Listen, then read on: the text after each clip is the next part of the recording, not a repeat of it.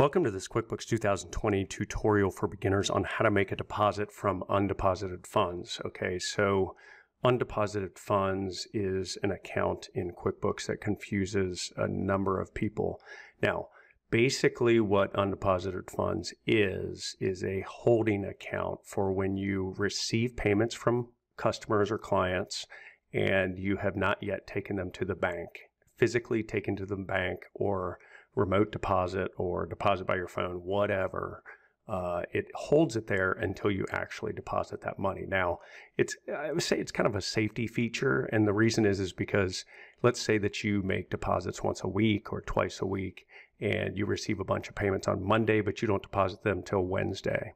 Well, if you show them in your checking account on Monday in QuickBooks, and you go and pay bills or spend that money, you could possibly bounce a check or overdraw your account because that money's not in your actual checking account.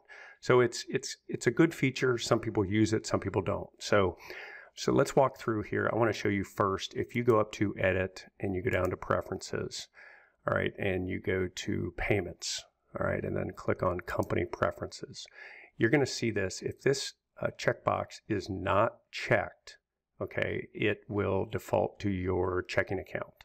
All right, if it is, then it's going to say use undeposited funds as a default deposit to account.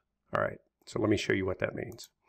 All right, and again, this is just personal preference. If you want to show it to undeposited funds, that's great, and then you can move it to your bank account, and I'm going to show you how to do that in this video. All right.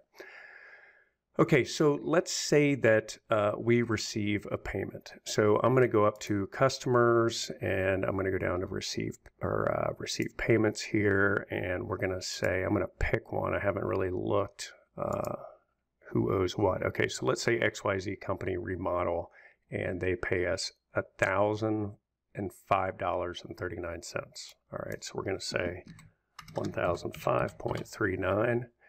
All right, and we're going to say this is check number 25487. All right, and so you'll see it automatically applies to these two invoices because that's what they paid. All right, and we're going to say save and close. Okay, so now what that does is it holds it in this undeposited funds account. All right, so when it's holding it in this account, what you're going to do when you physically take it to the bank is you're going to have to go to banking and make deposits.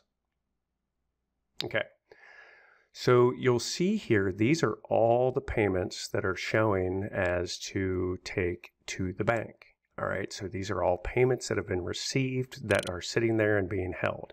Now you can see our payment down here for $1,005.39. All right, so it is not showing in the checking account at this point. All right, so let me show you. If I go and I pull up let's go to the balance sheet. I want to show you what this does. Okay, so on the balance sheet with our assets, here's our checking account. And then if you look down here, you're going to see this undeposited funds account.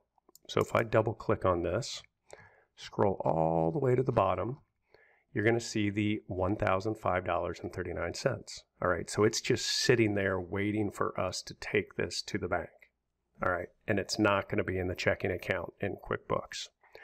All right, so let's go back to make deposits.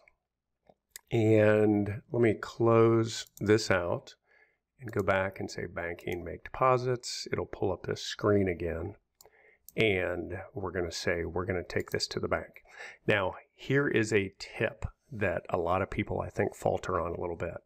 What you want to do is you want to make your deposits, so your physical deposits you take to the bank, if you fill out a deposit slip, if you do it remotely, whatever the case may be, you want to make the deposit separate for each deposit that you move in QuickBooks. So for example, let's say that on a Tuesday, let's say we have, all of these right here that are going to the bank, and we're going to make this deposit. If this is one deposit you are making at the bank, you want to make your deposit slip or your remote deposit for a total of this amount. Okay. If you are only taking these three to the bank, you want to make your deposit slip for this amount. Okay. and etc. So if we're just taking this deposit to the bank, $1,005.39, you want to make the deposit for that exact amount. Now, here's why. When you go to reconcile your bank statement at the end of the month, you're going to see these as deposits to the bank. And you want your QuickBooks entry as a deposit to match this exact amount because it'll be much easier to reconcile. Now, the situation people run into is they say, okay, I took, let's say, one big deposit to the bank, and it was for all 4 of these. So I deposited $11,125, but I'm checking these off one at a time. So in QuickBooks, you're going to show a deposit of $1,005, but at the bank, on the bank statement, you're going to show a deposit of $11,000. It's going to be very hard to match up. So you want to make sure that you do these individually and match them to how you deposit them at the bank. Okay, so I click OK here, and it's going to show up here, and it's going to say this is from undeposited funds, and it's moving it over to the checking account. This is the day that we actually took it to the bank. We're going to hit Save and Close, and I'm going to show you now. You'll see that it reduces undeposited funds, and this is because it moved it from here over to the checking account. So let me show you the checking, and I'm going to scroll all the way to the bottom here. And you'll see here it is in the checking account. Okay, so those are the basic mechanics of you receive a payment and it goes to undeposited funds, and then when you take it to the bank, you have to go to make deposits, and that moves it from undeposited funds over to the checking account. All right. Any questions whatsoever, feel free to leave a comment below, leave a question. Also head over to the QuickBooks University at qbuniversity.org. Lots to discover there with the training tutorials and where I answer your personal questions. Thanks so much.